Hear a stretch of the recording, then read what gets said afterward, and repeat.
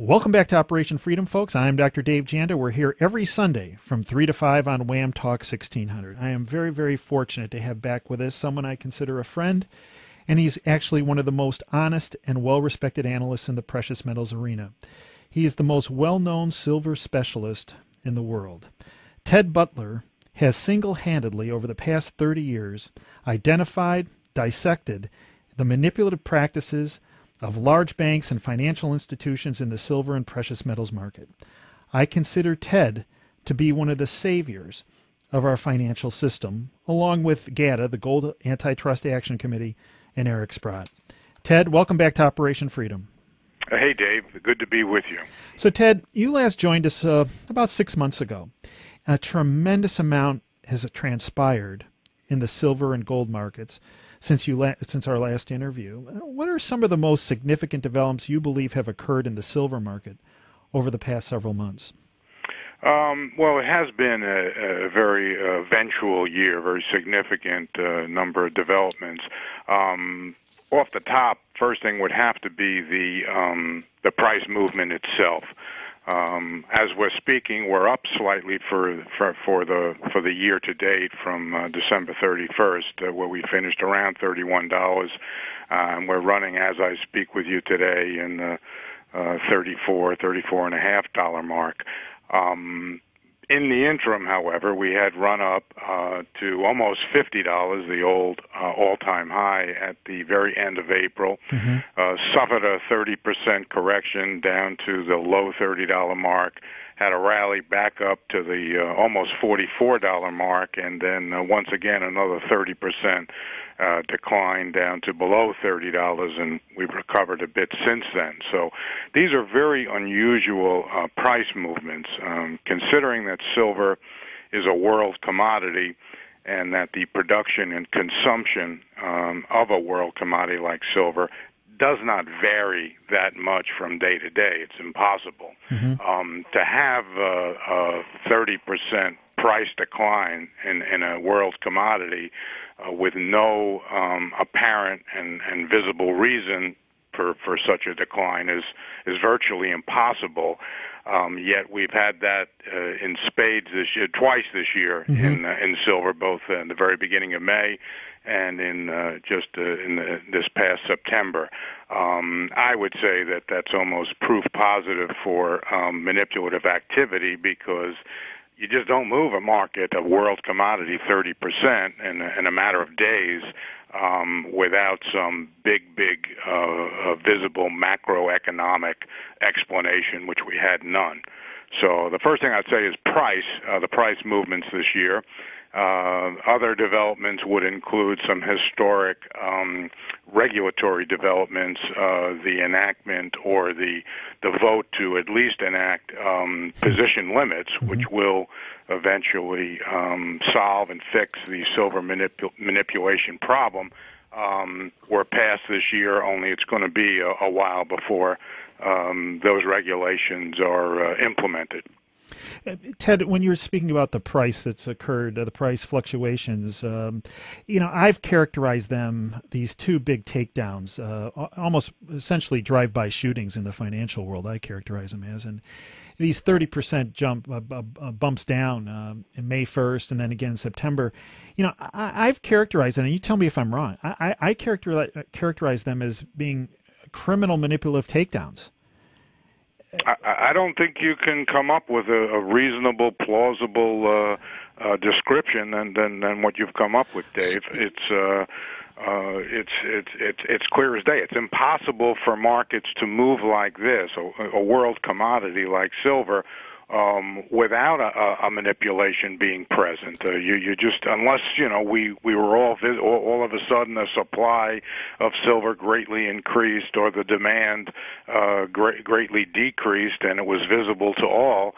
You can't reach any conclusion other than the conclusion that you've reached. This was a drive-by shooting, and one of the most blatant manipulative acts that I've seen, and times two, because it happened twice this year in the market. No other world commodity has ever declined by 30% in a matter of days, as silver did twice this year.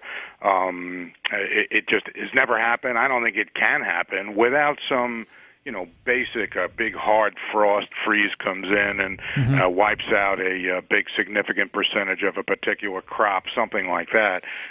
This was, the fact that the regulators and the exchange are not all over this is just shameful. It's so obvious that a child could see it.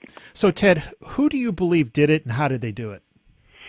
Well, basically, I'd cast the blame generally in the general direction of the big commercial traders on the COMEX. We call them commercials as opposed to speculators, but they are speculating. They're just financial organizations, banks, large trading organizations that have a dominant and controlling influence and position on the leading futures exchange, the COMEX, which is owned by the CME. So I would cast the general finger of blame at these large commercial firms who act in unison. If you want to get a little bit more specific, why not? The largest single short, documented short, on the COMEX is J.P. Morgan. They took over Bear Stearns' big concentrated short position in silver and gold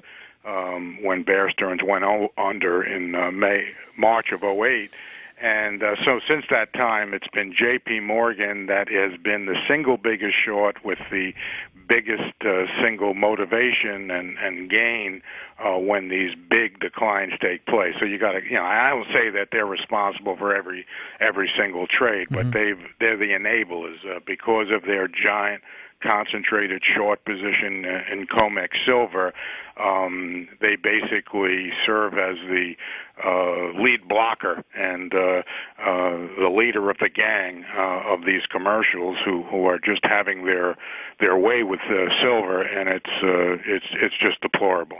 And Ted, you alluded to this earlier. I also believe that our regulatory agencies, I've been very hard on them. You're a much better man than me, and you're much more patient than I am. But I've been very, very hard on the CFTC, the Commodity Futures Trading Commission. They recently had a meeting October 18th, where, as you mentioned earlier, that they instituted, or not instituted, but they talked about the position limits, passed them into being, and there's going to be a little bit of delay in when they're implemented, and we'll talk about that in a sec. But one of the things they pointed out is that before they can really put these into effect or really talk about a schedule, they have to define what a swap is. Ted, what's a swap?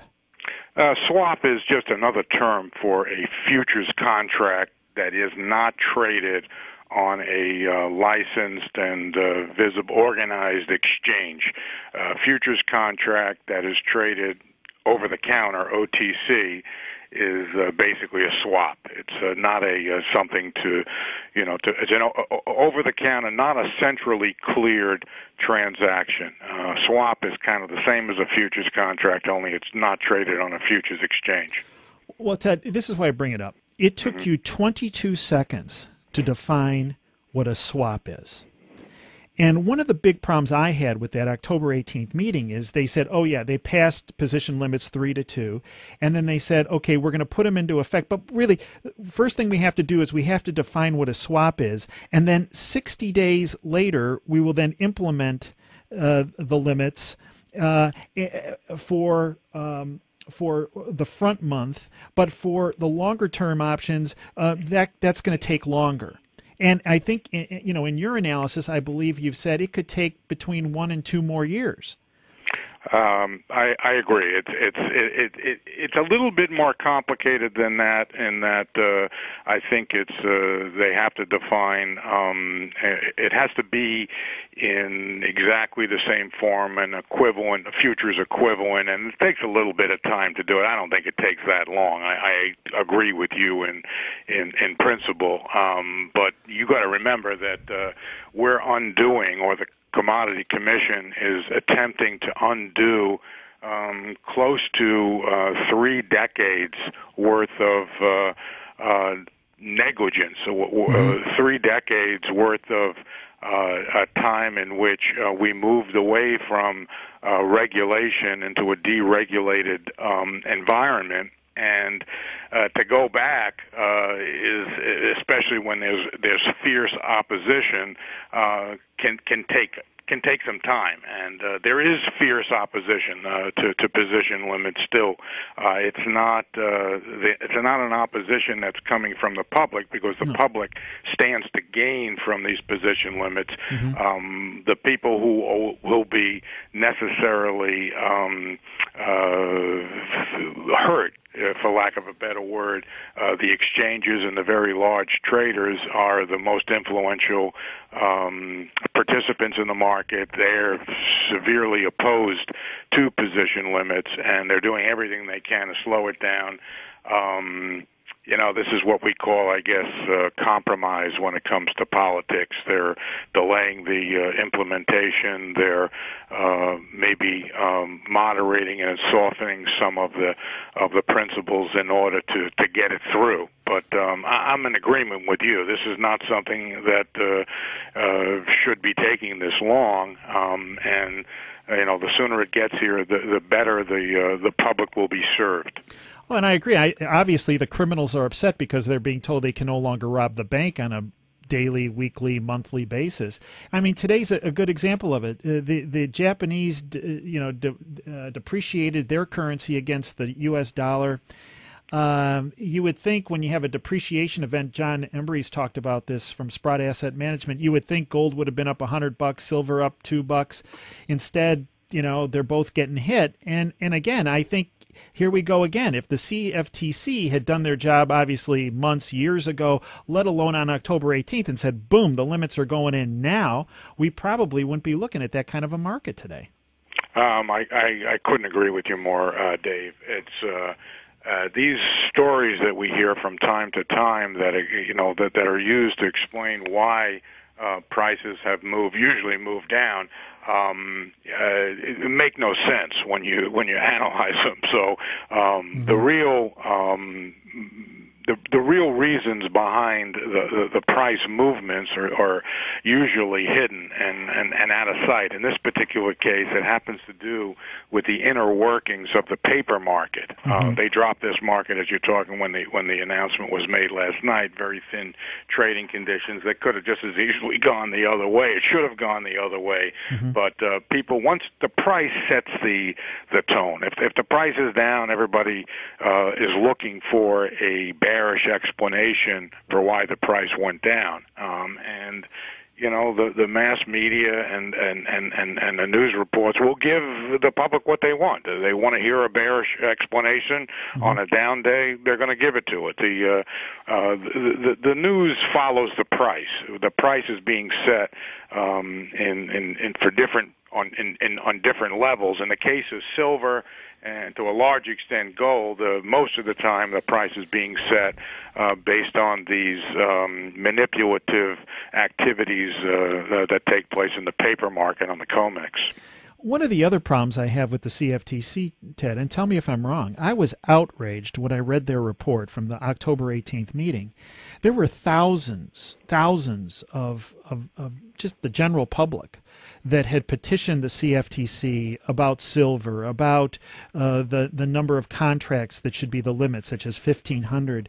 In their report, these people that have gone around saying that they're so responsive to the public and asking the public for their input, such as Gensler and Chilton and the rest of them, in that report, they essentially ignored the public. I mean, it was almost like a back-of-the-hand kind of a deal. There's no question. I mean, this goes to the heart of the matter. The official comments that were published in the Federal Register on position limits, which just came out the other day, ran 300 pages. It's very highly technical. it's somewhat arcane to the average person. It's somewhat arcane to me, and I look at this pretty closely. But I was outraged and insulted, personally insulted, because so many comments, 4,000 or 5,000 comments by my count. It's hard to count them all because you have to go through them individually. About 4,000 or 5,000 official public comments were submitted on silver, asking that the limit be no more than 1,500 contracts to eliminate concentration and the potential for manipulation. In the official review in the Federal Reserve, that the Commission chose to completely ignore and not mention that so many people wrote in on a specific issue, and these people didn't write in with a specific. There was no other specific request for a certain number of contracts in any other commodity. It was just people wanted 1,500 at my instigation. I admit that. I explained it. I wasn't trying to brainwash anybody. There's a good reason why the limit in silver should be 1,500 contracts. And all the Commission had to do was to come out and acknowledge that so many people wrote in, and they could discuss and say why they didn't feel the 1,500 contracts was appropriate and disagreed and overruled. That's fine. But to make no mention whatsoever, first of all, these people went out of the way. The Commission itself went out of its way to solicit public comment, because when you're making a rule change of the magnitude that is taking place under the Dodd-Frank Act, there are strict procedures to go by. I'm not a lawyer, but there's a law called the Administrative Procedures Act that dictates that the public has an input when a big rule making is taking place, and prescribe that the public's will should be considered. Well, in the review on the Federal Register, this 300-page document, not one mention was made of the number of public comments that came in, that people took the time to contact the Commission and have their opinion recorded. To not even acknowledge it. They don't have to agree with it. They just have to. They do have to acknowledge it and weigh the public input according to my interpretation of the law. They didn't do that, so it's an insult. If I was a lawyer, I'd sue them, but I'm not, and you can't win suing the government. But it was an insult. It was a very disservice to the American public, and all these commissioners are, sworn in. They swear an oath to uphold the law and to serve the public. If you're a public servant, you should be serving the public. They did not serve the public in this particular case, and if you didn't feel outraged and insulted, then you don't understand the issue. Well, Ted, when I looked at that document, I believe, one of the things I talk about on this show fairly often is the kleptocracy in our country, the incestuous relationship between big government and big business. And I believe that document it exemplifies what I've been talking about. I can't argue. In fact, I'll even make a connection. There's a great dissatisfaction under the surface, and rightly so, for wrongdoings resulting in in protests and in many cities. And it's people are fed up with the big banks. They're fed up with the government not being responsive to the average citizen, and I don't think anything could exemplify those ills than this particular circumstance that just transpired with these position limits and the official comments from the government, the CFTC, on the Federal Register. It's outrage. It should make your blood boil. It typifies and exemplifies everything that's wrong. That the public be damned. Well, I'll tell you something. Every time I see Jamie Dimon's face on CNBC or CNBS, whatever you want to call it, blood shoots out of my eyeballs, just on this issue alone. Well, I try not to make it personal, but I certainly understand the sentiment. It's an institutional problem more than an individual problem. I think this is a crime in progress. Yes, it is. Heavy uneconomic shorting. Paper shorting of silver for the sole purpose of containing the price, even though they haven't really been successful over time, nor will they be. But right. the mere fact that they're attempting it and doing it, this is an ongoing crime in progress, this silver manipulation, and it's just amazing that you can say these things, write these things. As you know, I write them consistently. I send them to the exchange, CME. I send them to Jamie Dimon at J.P. Morgan. I certainly send them to everybody at the Commodity Commission, and you get no response. And it gives you that opinion, that feeling that you were just describing, that they're above it all, right. And they're not responsive to the collective will of the public. Well, that being said, the good news is that the criminal takedown, the manipulation, is in the process of ending. And Eric Sprott, who's been on our show before, who I have the utmost respect for, has stated on a number of occasions, that, including on our show, that silver is the single greatest investment in the next decade. Do you agree with that? Well, not only do I agree with it, Eric is a good friend. I should disclose maybe not a good friend, but he's a subscriber and somebody I do highly respect. I do agree with that. It will be most likely the investment of the next decade. The only place I would disagree with him slightly is I also think it was the investment of the last decade. If you go back and check actual performance over any 10-year period of time, covering the last 10 years, you'll see that silver performed better than anything else. So I think, in my mind, I think it's the investment of the past and the coming decade. So obviously I happen to agree with Eric.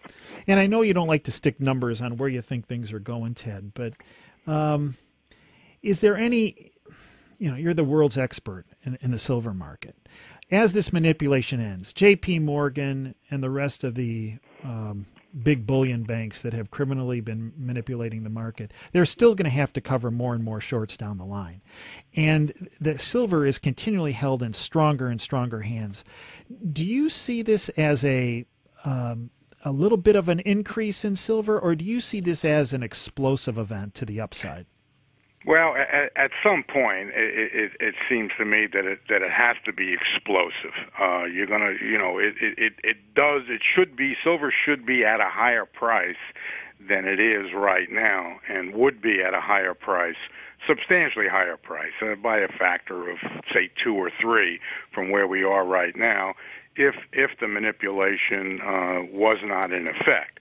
However, it's the reason I hesitate a bit on price projections, because there's two kinds of price projections. One is, what will the price likely be over the long haul on an average basis, and that you can come up with some reasonable numbers. Obviously, I was talking about it might go to $50 when it was $4 or $5. That seemed outrageous. Well, $50 doesn't seem so outrageous anymore, because we did come close to hitting that earlier this year, and I think we will again, and some factor above that. Okay, but that's like if we lose the manipulation, terminate it, and finally the Commodity Commission does what that should be doing, and there's no more manipulation in the market, it'll run at a much higher price. But the kicker is, and this is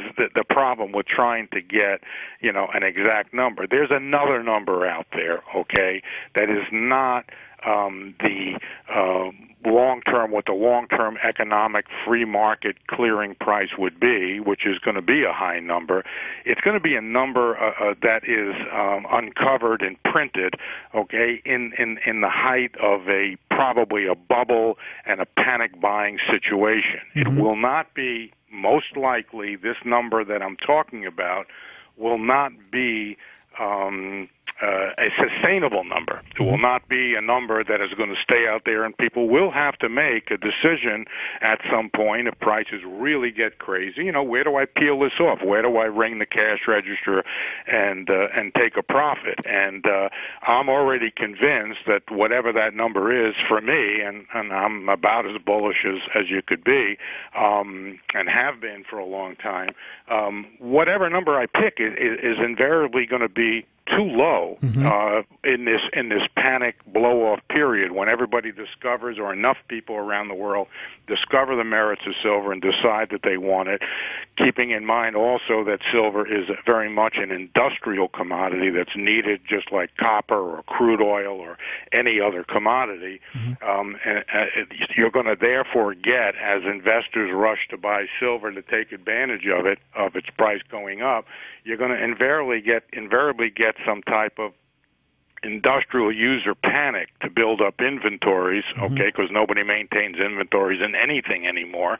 And when the shortages do appear and the delays in shipments to users, both investors and industrial users are going to go into a panic mode to buy, and that action is going to cause prices to go to an unreasonable or unsustainable high price. So you have a long-term price, which is some significant distance from where we are right now. If I had to pick a number, pick numbers somewhere between $50 and $100. But there's another number out there that should come into play when you take rhyme and reason and calculations and supply, demand, and everything else, and you throw them out the window, right, because people are panicking. In a panic, people will pay, any price, both to the upside and to the downside. It's more of a collective human emotion kind of a thing, and it defies,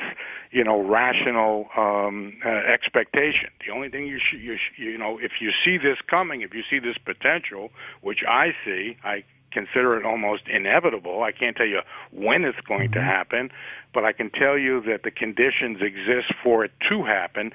So when it does happen, it's going to be a shock. It's any number that could be uncovered in this, panic type buying situation is going to sound so unreasonable to what current prices are right now that I don't bother making a number. We'll see soon enough. Right. Ted, I'd like to thank you for all that you do to educate and empower every person in our country and around the world. And folks can follow you through butlerresearch.com. Is that correct? Sure. Yeah, I have you can look it up through Google, butlerresearch.com, and you can try it for a month or so. And if it's not for you, then then there's no long-term commitment. It's the best money anybody could spend. Ted, thank you for all that you do, folks. You've been listening to Operation Freedom. I'm Dr. Dave Janda on Wham Talk 1600. We're here every Sunday from 3 to 5.